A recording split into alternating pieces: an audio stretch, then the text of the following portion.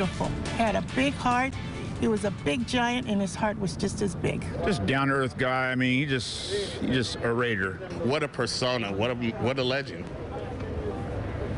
Tonight at 9, memorializing a legend, a true legend, a ceremony honoring the life of football hero John Madden. Good evening, everybody. Thank you for joining us for Crown 4 News at 9. I'm Pam Moore. I'm Jonathan McCall. Ken Wayne enjoying the night off.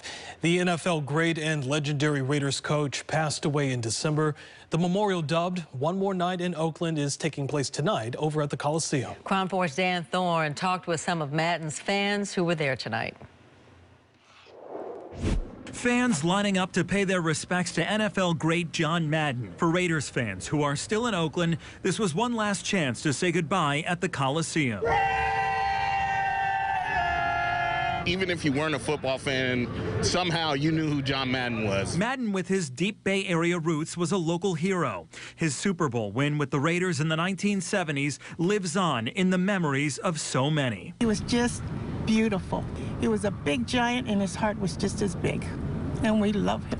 The legendary coach had an even bigger career as a broadcaster. His style and charisma captivated generations of audiences, and a video game bearing his name only made him even larger than life. Man, the broadcast booths, man, X's and O's, the first person to put lines on the board, remember, right? What a persona, what a legend. Madden was celebrated Monday night at the Coliseum, a place he called home for a decade. Notable broadcasters and NFL coaches, past and present, were among the featured speakers. My biggest takeaway from John was not about the video game, which was special.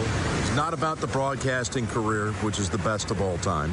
It's not about the Hall of Fame coaching career, which says it all, Hall of Fame. It was about John, the person. Madden's widow, Virginia, also shared words about her husband.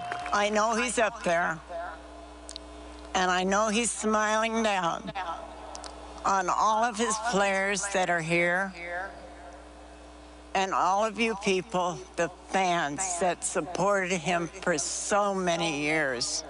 Proceeds from the tickets for the memorial event went to Madden Charities, which provides educational opportunities for youth in Oakland.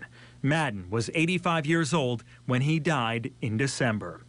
Dan Thorn, Crown 4 News.